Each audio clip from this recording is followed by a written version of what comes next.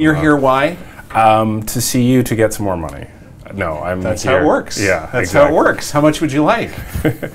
How much do you have? All of it. For you, all of it.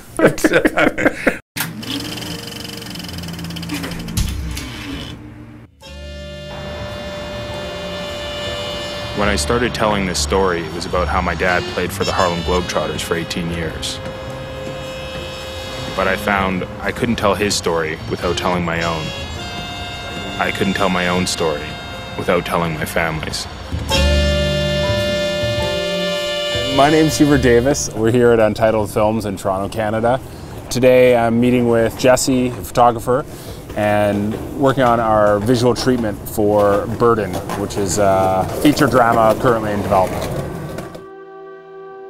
It's a narrative drama, but it's based on some of the documentary work that I had done. A documentary called Invisible City, which took place in Regent Park over a number of years. And I was kind of influenced by that to write this script.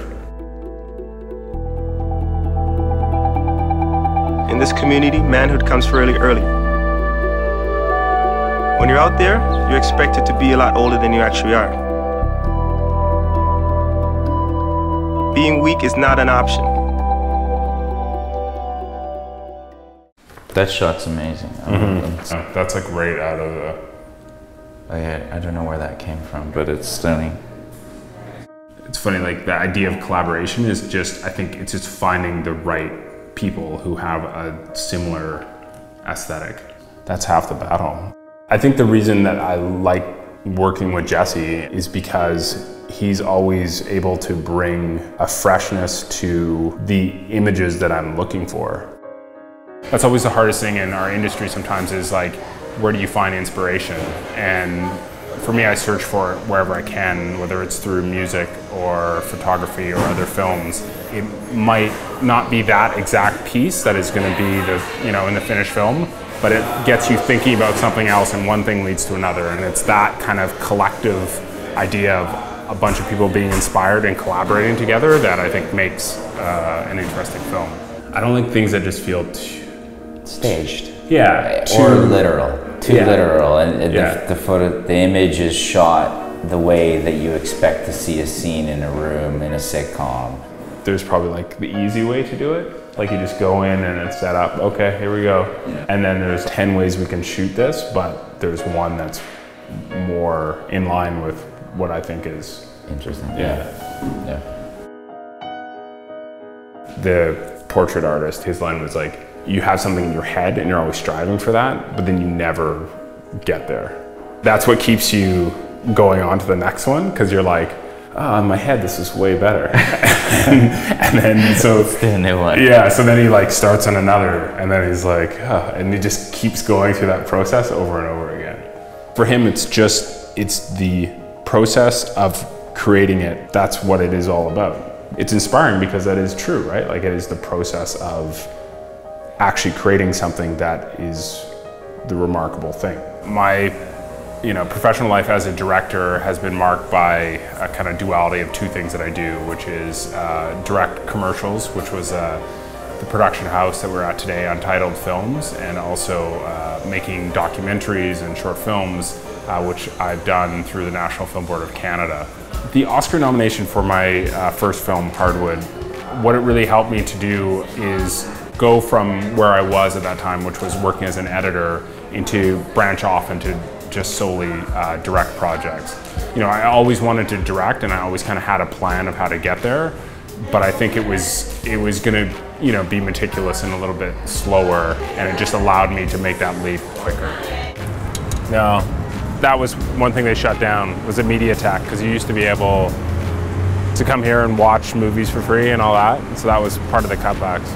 That and the receptionist, first to go. So now, like when we go up, you have to call into someone to let you in. Hey, it's Hubert. We're here. Okay, thanks, bye.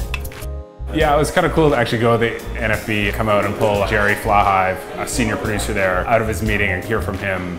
Something that's lacking often in documentary is a really high visual sophistication.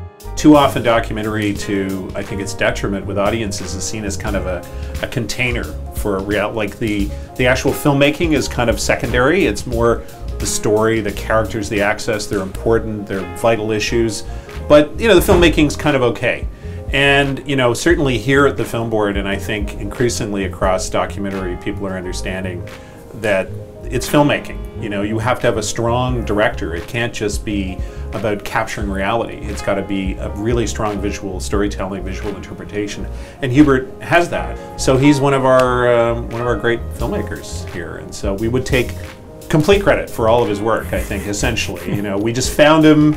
He was just in a coffee shop, and we built him up from nothing. Is what I'm trying to say. That's what we do, and then we discard, we spit him out. That's right. And he's out on the world now, and I hope he survives. Yeah, fending for myself. Yes. Yeah, we'll give you another shot, maybe 10, 15 years from now. What I love about the NFB is just that ability and to just actually be interested in storytellers, and supporting directors in those projects, because it's becoming harder and harder to find. Thanks a lot. Thanks, Jerry. Goodbye. Bye. Bye. Thanks, Jerry. Bye, Jerry. I really do view myself as an artist, and I think that inherently means like crossing new territory and trying to get out of your comfort zone and try to explore new tangents and things, and not just kind of repeat yourself in what you've done.